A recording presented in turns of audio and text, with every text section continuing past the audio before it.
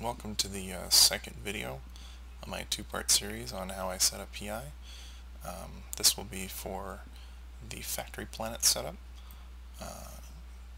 Pretty much the first one was just Extractor Planet, which was super fast. This is going to take a little bit longer because of how many bolt clicks that I have to make this happen. So we're making coolant, and so we're going to take all of our P1, which is being picked up between all my other characters and deposited at another location, my SMA. And when my factory character gets around to it, he takes the P1 and transplants it on the factory planet, which is then turned into P2 in the form of coolant. And then I export the coolant for ISKIs. So we're going to try and pick, I have a bunch of factory planets already on this character, so we're just going to choose one that we already have available. So this will be a, I don't know, Terran planet, so yay. We don't care about scanning it because we're not going to be actually extracting anything from the planet. So we'll just choose a nice place to park it. Let's put it here. This looks like, I don't know, South Korea, maybe? I don't know, whatever. So we'll put it in North Korea because we're that level. Yay. So put it on this guy. Submit. So then we're going to upgrade. All of my factory characters have the same statistics as my extractor characters, so that's 4, 4, and 2, I think, for scanning, but it's not really important. So the next thing we're going to do is make some places to land our P1 material coming from our extractors, the other extractor planets. I like to use launch pads over storage things because it's easier. And it's all about making this easy and more passive and less clicky as possible. So that's what we'll do. The size of the planet kind of matters in this, because if it's a super small planet, you can get up to 17 advanced factories.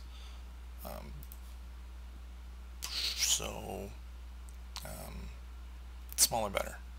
Bigger, not so much. So we'll try and get to 17. If we can't do 17, we'll just do 16 and call it a day, because it doesn't really matter. We're going for quantity over quality. Doesn't really matter. So we're going to put some advanced guys. So we're going to try and get this up to 16 or 17. So the trick really is to try and put them clustered around the places that they're feeding from, to try and reduce the amount of links that each of the materials has to travel from. So it's a really bad place for that, but who cares? We can just delete it. Goodbye. Go away. Ta-da. Alright. So we're going to put some more on here, and I'm sure there's a better way to do this. I frankly don't care, because I hate setting this up. I do like the output, which is massive amounts of monies at very little time. So, what do we add here? We got 2, 3, 4, 5, 2, 3, 4, 5. We're at 15. Let's see if we can get a couple more here. We'll put this guy right here. Sure, put it make 3 deep to where it's going to have to come from. Let's start with the links. See if we can get some links going here. So I'm going to try and do this as fast as possible. Try and keep up, those of you watching at home. The smaller the planet, the shorter these links will be, and the more extra power you have for additional advanced processors.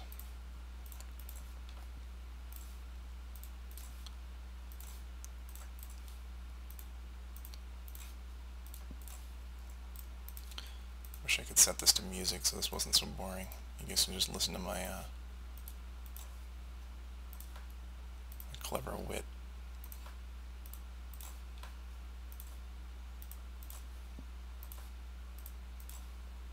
That might be too long on that one, we'll see. You can always change it later because we're kind of still in the edit mode and we haven't submitted anything. The price now is 7 million ISK. So looks like we're good. Everybody's connected? Yep. Everything's great. Alright, now we're going to tell them all that coolant. This is where it's going to tell us if we're going too far. So this will be our little dumping ground.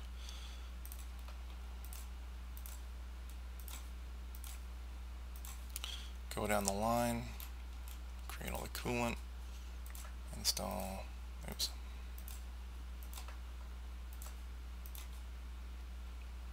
I don't think I really need to go slow for you guys because it's pretty apparent what I'm doing here.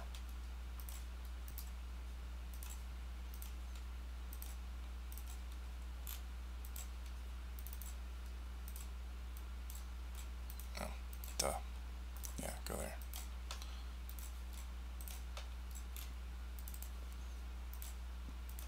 So we're just telling each and every one of these things to make coolant, trying to be as orderly and as quick as possible.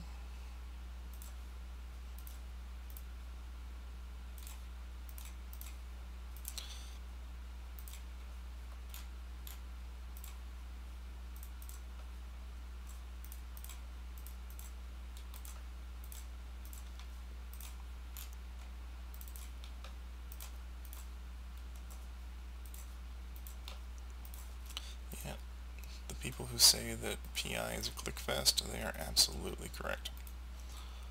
But you only really have to do it once per planet, of course. So all of these guys are going to be going to here.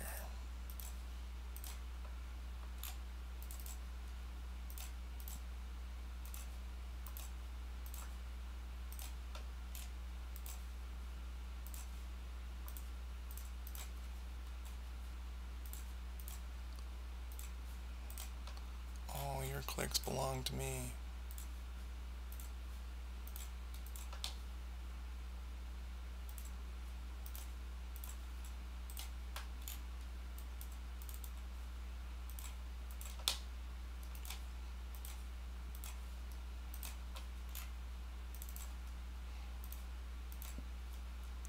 I like PI because it's so simple once it's done, and I think I have to touch this particular planet maybe every 3 days, which is good because I hate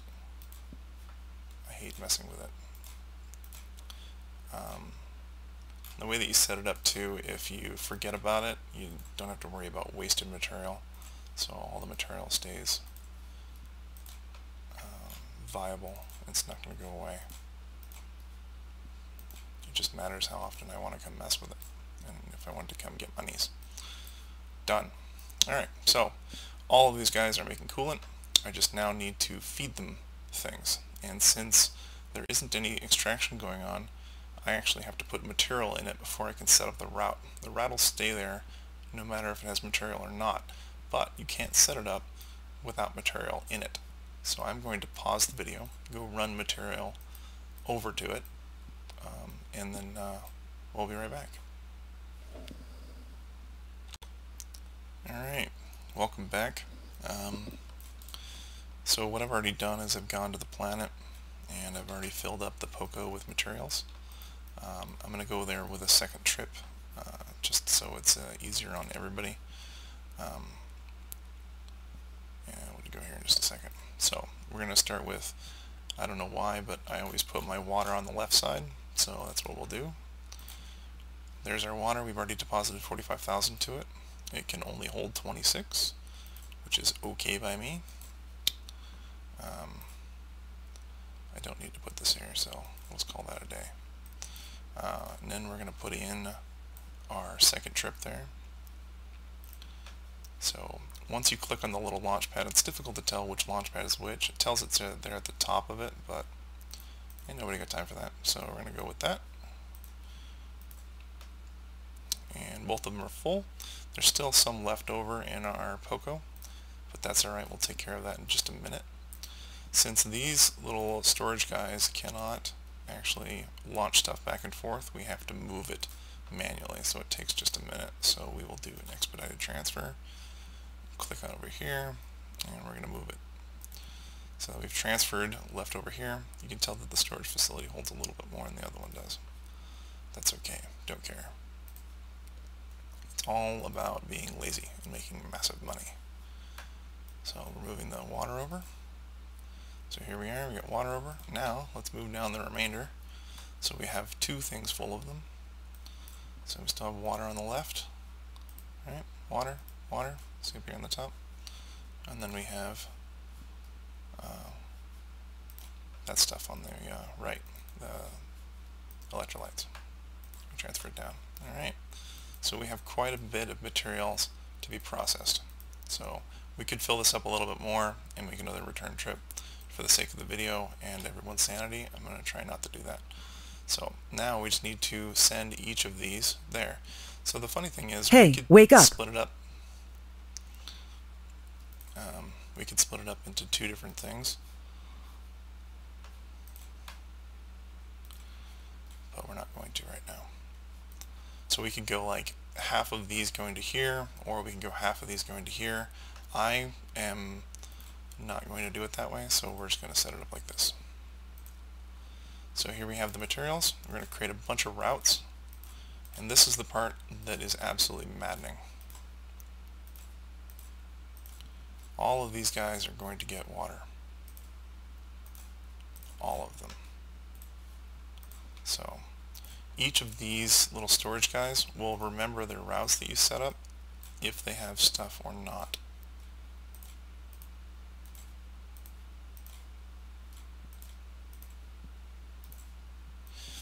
And if you do it to two of them, no big deal. It won't waste anything. It just redundancy.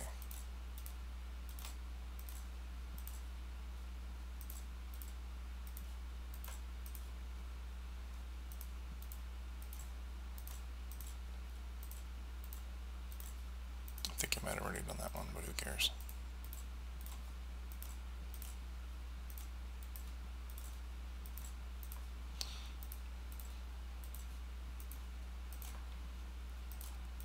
So you guys all keeping up with what I'm doing here? Sending the exact same thing over and over again to all of them, because all of them require water.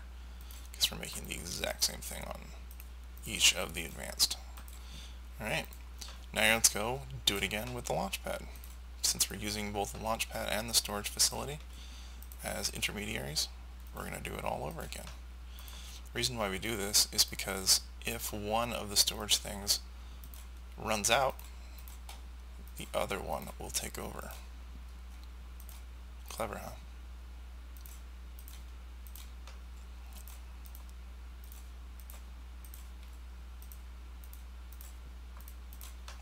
It just requires a massive amount of clicking.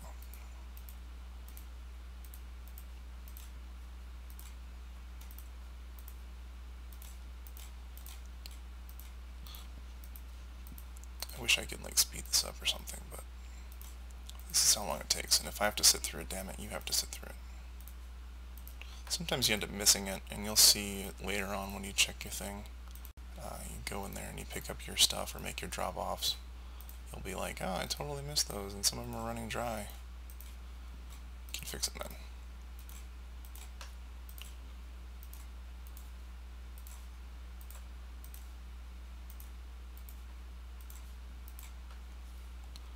Alright. Submit. Done. All the water is complete. Next. Isotopes. Or electrolytes, excuse me. Create the line. And we just do it again for all the electrolytes. And this is how you make a Factory Planet go. And I have to check this every 3 days for all of its coolant that it'll be making. I'll show you what that looks like here in just a minute on another planet.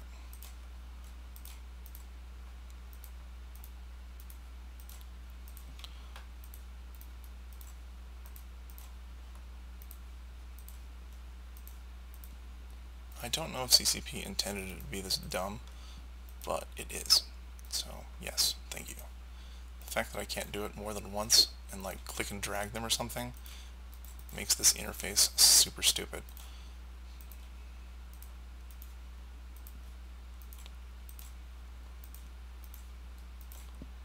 Like a shift drag, that'd be great. Maybe that'll come out in the next expansion. Or maybe it'd be a skill. How not to make the game currently more lame with a skill. Alright, submit, boom, all of them started. Now, last one. create route, click. Almost done, guys. Thank you for everyone that watches the video. Maybe you guys learned something. Maybe I've just flooded the PI market with coolant, because everybody will be like, oh, look at this awesome way of doing it. And then I won't make any money and I'll be self-defeating.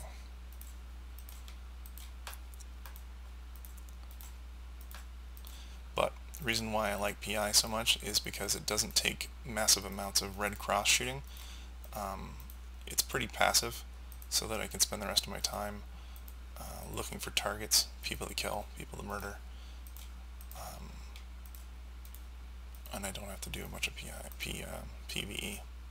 Although I think with capital escalations of what they are, I could probably end up doing like 3 capital escalations and completely not even need to do any of this, but nah.